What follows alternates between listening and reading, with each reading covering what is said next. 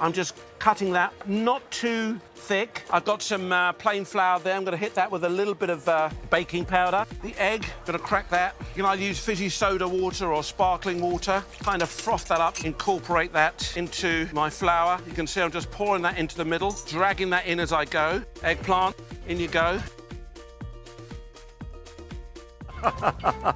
Just giving my eggplants a good dunk in the batter and we can start frying them off. You can see that lovely golden colour to those. These are coming out now, guys. Beautiful. A lovely, gorgeous colour to those. Our honey! Cinnamon sugar.